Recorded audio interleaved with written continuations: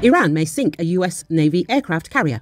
The Islamic Republic of Iran frequently demonstrates its willingness to strike U.S. assets in the Middle East, including a naval aircraft carrier. The National Inretest said this. It is noted that while the regime has threatened its Western adversary since the Iranian Revolution, the intensity of its rhetoric has increased exponentially in recent years. As U.S. Iran tensions have soared following the upheaval surrounding the Joint Comprehensive Plan of Action, the IRGC has greatly expanded its weapons arsenal, making these threats more meaningful.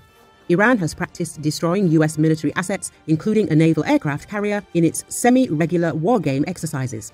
The National Inretest says that although U.S. defenses are superior in every way, the potential for Iran's successful destruction of a U.S. naval aircraft carrier is not impossible. Although Iran's torpedoes and rockets alone do not pose a significant threat to the survivability of a U.S. naval aircraft carrier, the regime could possess weapons that do.